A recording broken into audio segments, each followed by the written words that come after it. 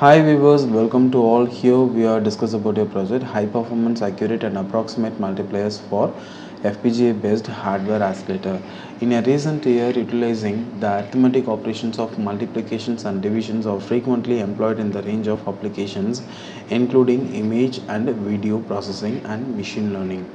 The DSP block which are available from the FPGA are high performance multipliers and additions to being restricted in the number and having a fixed placements on FPGA. These multipliers may also causes extra routing delays and may be inefficient for lower bit width multiplications, which can be the results in the increased power consumptions. Soft IP cores that are designed for multiplications are thus provided by FPGA suppliers as an extra features, although this soft multiplier IP cores for FPGA have improved in the recent years.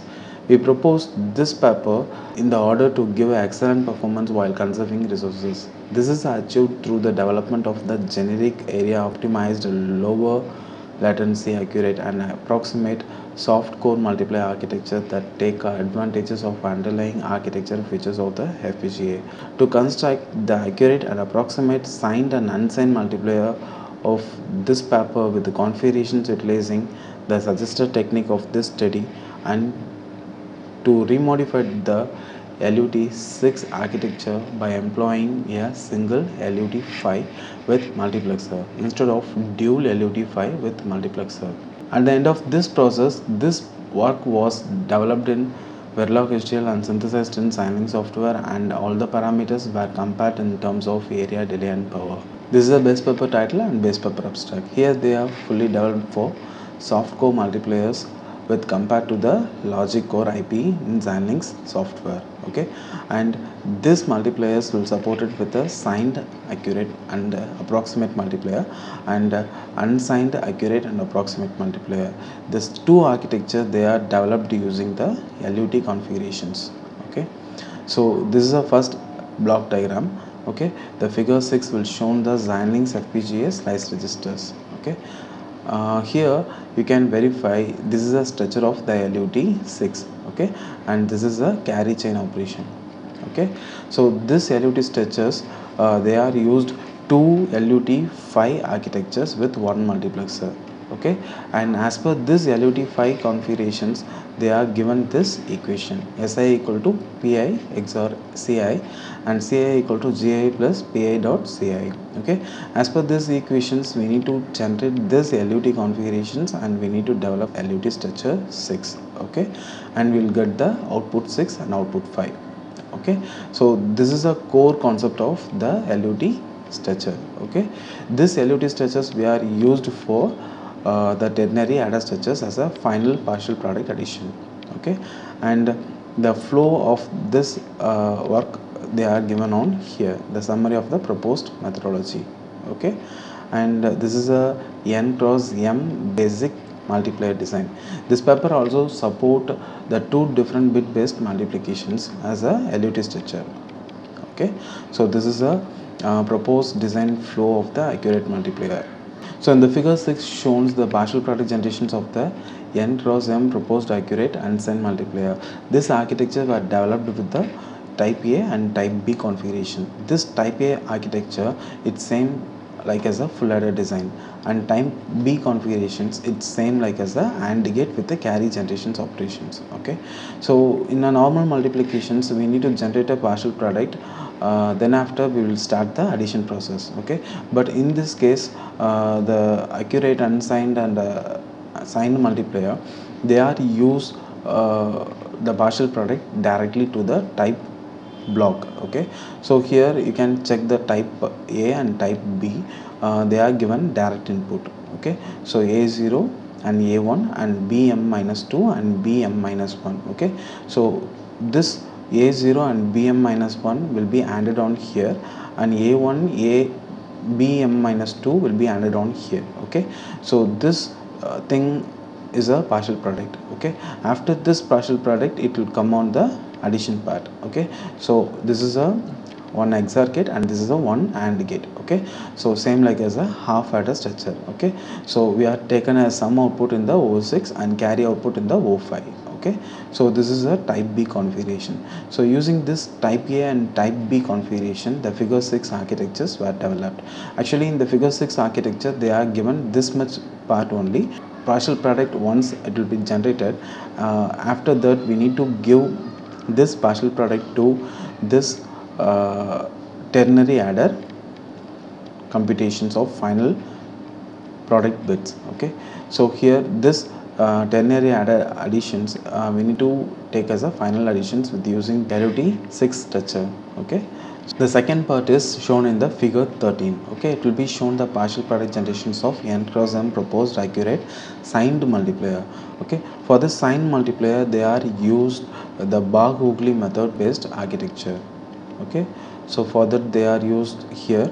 The figure 11 shows the Barr-Hughley n cross m signed multiplier design. Okay, for that they are developed a type C, type D and type E architecture. So based upon this type C, type D, type E, they are added on here. Okay, so this type D will supported on the signed bit configurations, and type C will support on the beside of the signed bit configurations. Okay, the type A will be used on the LSB configurations, and type E and type B, okay, and type C will used on the last partial product addition.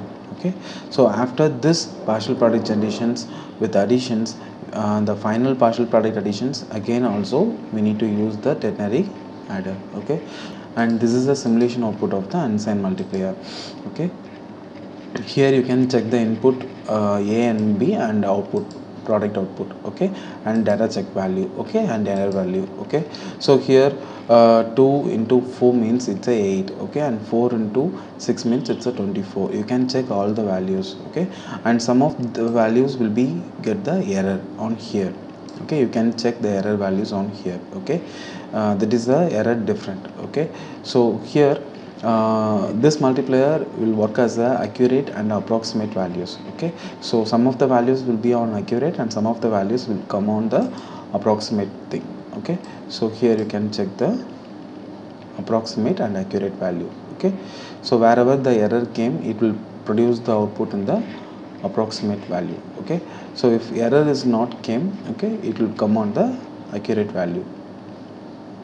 Okay, so this is an unsigned configuration, and the same thing for we are developed with the signed configurations with supporting the type A, type B, type C and type D and type E. Okay, signed multiplier. Okay, so here A is a 8-bit and B is a 8-bit. Okay, so here the multiplication output is A will be constant and B will be incremented on here. Okay, you can check the output, the data check and product output. Okay, so 8 to 12, 16, 20, 24, and we will get the error on the higher end. Okay, so here you can check the approximate values. Okay, this is a Xilinx synthesis report for approximate and accurate unsigned multiplier. Okay, so here we will be get a number of slice LUT is equal to 78 and occupied slices equal to 22 and IOB equal to 32. Okay, and synthesis result we can get a delay, and delay is a 14.067 nanosecond. Okay, and you can check the RTL schematic. This is the RTL schematic of this project.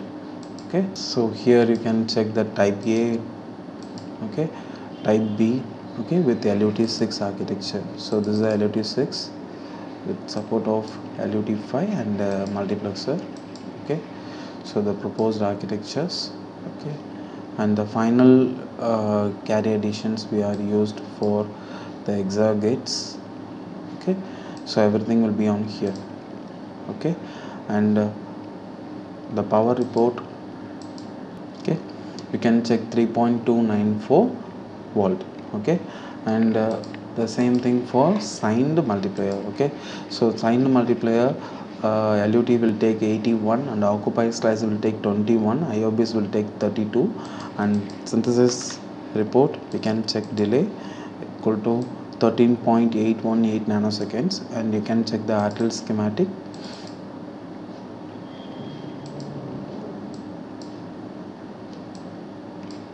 Okay, here it will come with the type A, type B, type C and type D. Okay, with the LUT6 based ternary final partial product adder.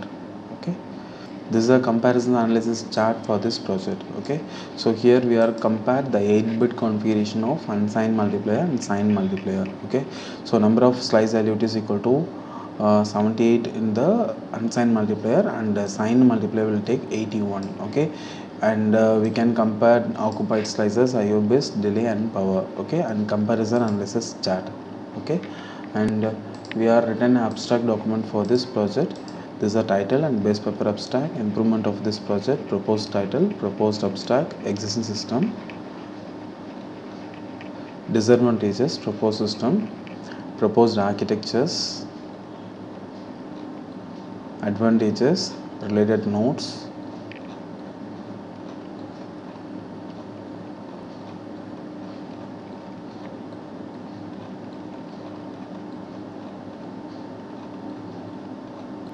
literature survey, finally references. Okay, thank you. If you need more video related with VLSI projects implementation, please like and subscribe this channel.